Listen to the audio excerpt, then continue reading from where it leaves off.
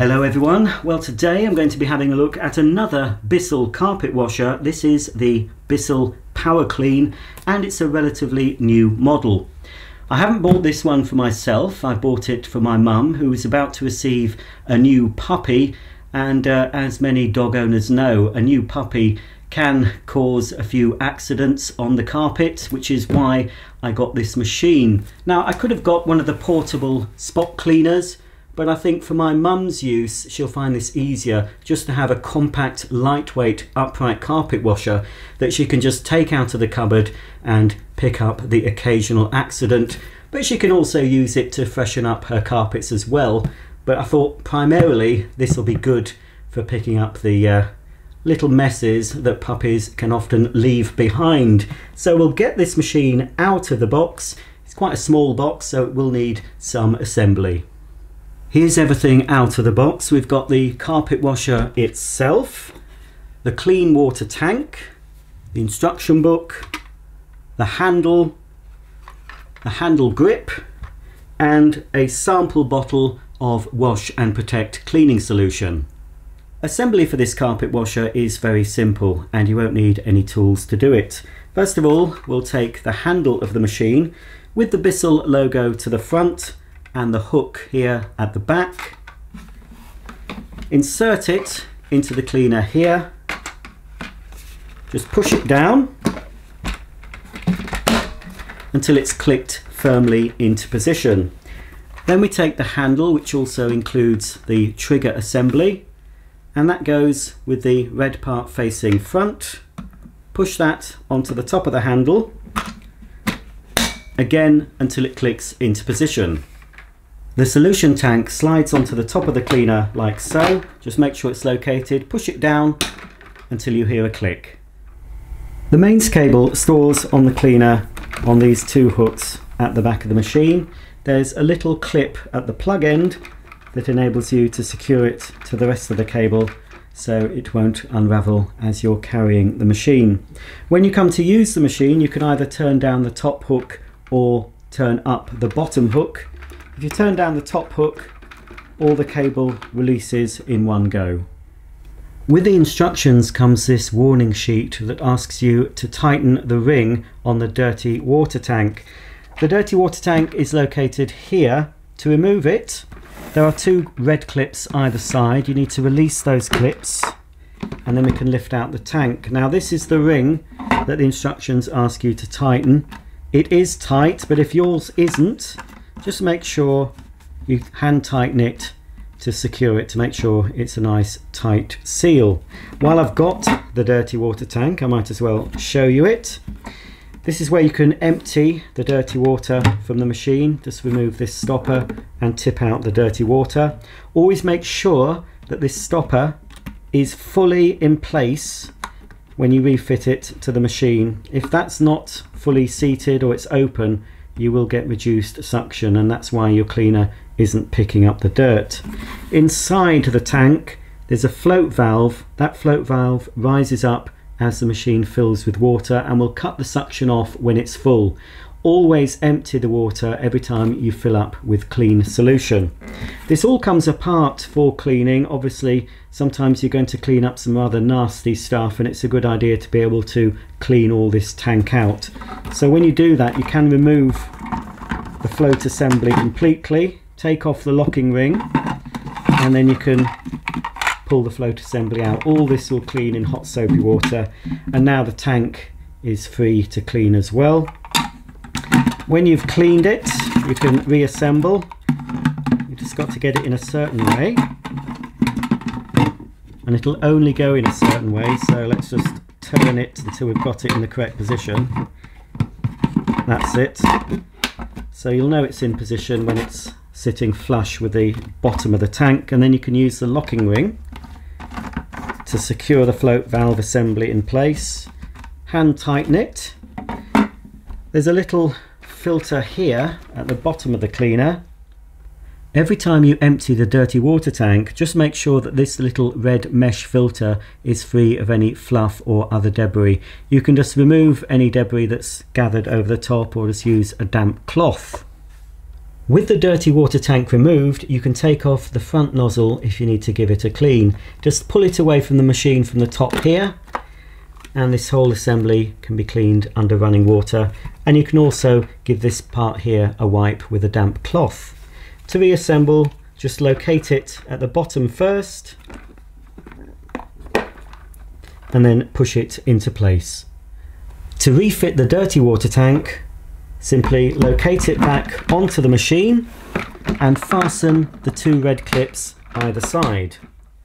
The clean water tank simply lifts out of the cleaner like this, and to fill it with water and solution you undo this stopper, and on the back of the tank there's a guide. You fill it up with warm water or up to 60 degrees, so that is quite hot, no more than 60 degrees up to this line, and then you top it up with Bissell solution up to the formula line.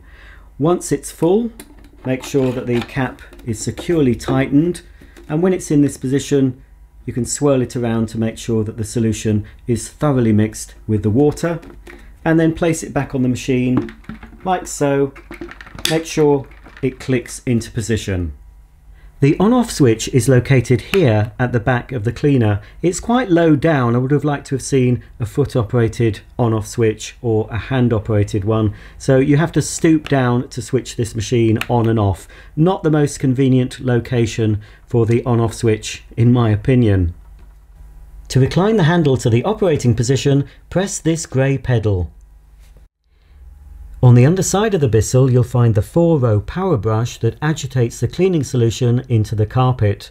Just behind this brush you'll find a row of jets that evenly distribute the carpet cleaning solution onto the brushes. At the front of the cleaner you'll find this thin nozzle that's designed to suck up the dirty solution into the recovery tank.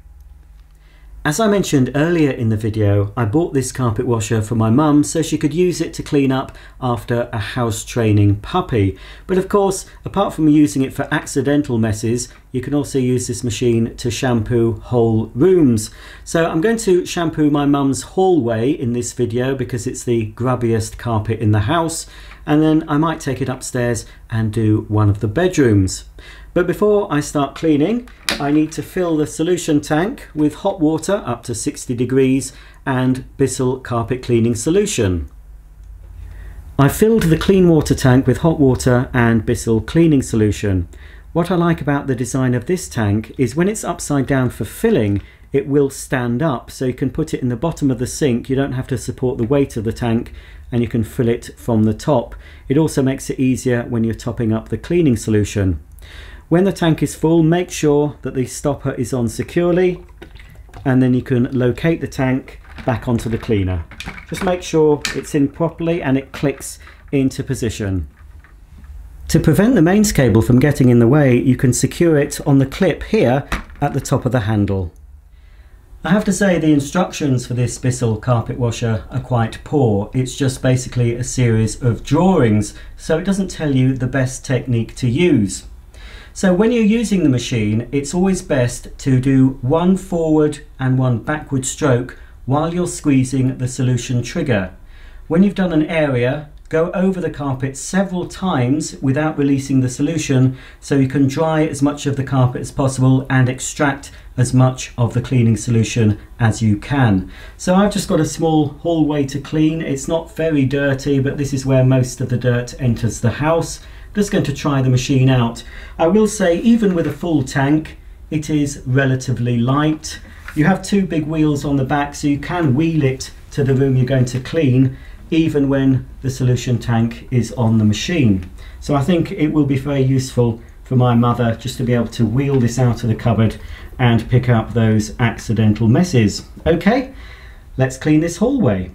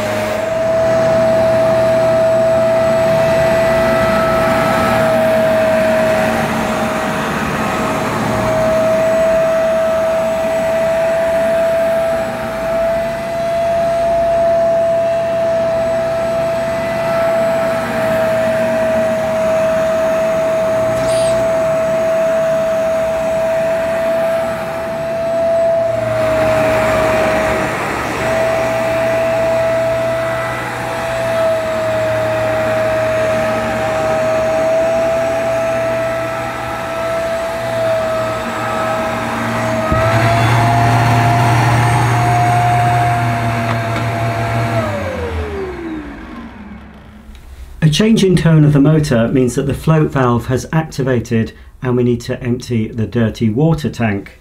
So we need to unclip both clips and lift the tank out. And as you can see, well, despite the fact I've only done half of this hallway, that is fairly dirty, but I have cleaned the entrance mat, which does take all the dirt from people's shoes before it can get trampled into the house. So I'll just empty this out and then I'll finish the job.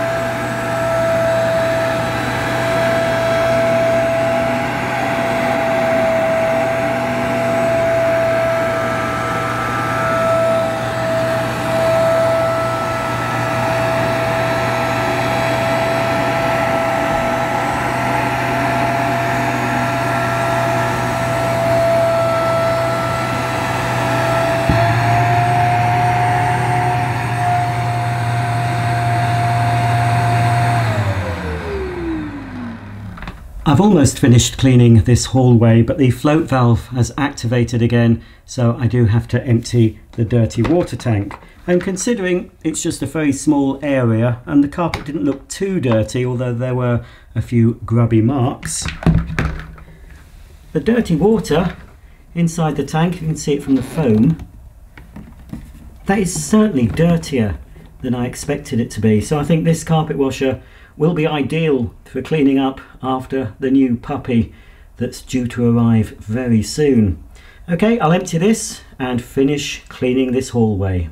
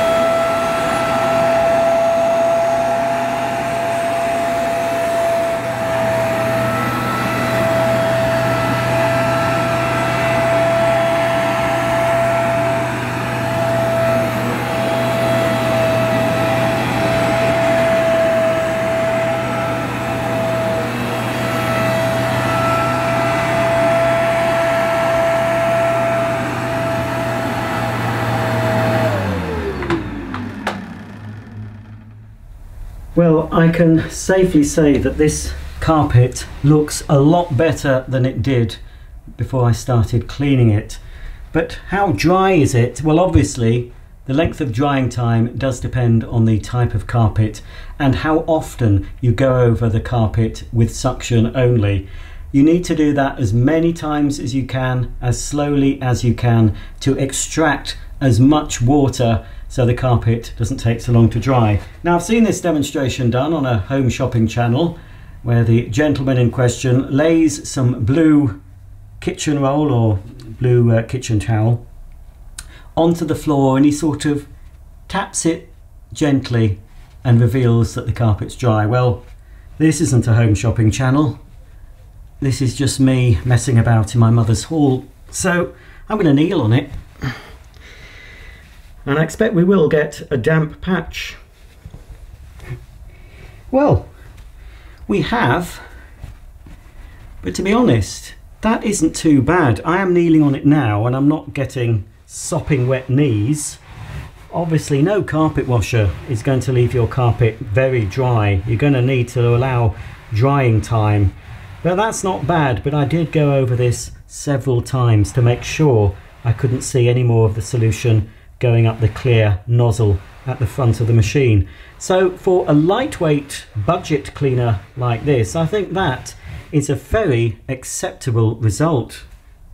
There are a couple of downsides I've discovered with this Bissell. First of all, it is very, very noisy. The next time I use this to clean the bedroom, I'm going to wear ear defenders. It is very loud, but most carpet washers are pretty loud, louder than many vacuum cleaners anyway.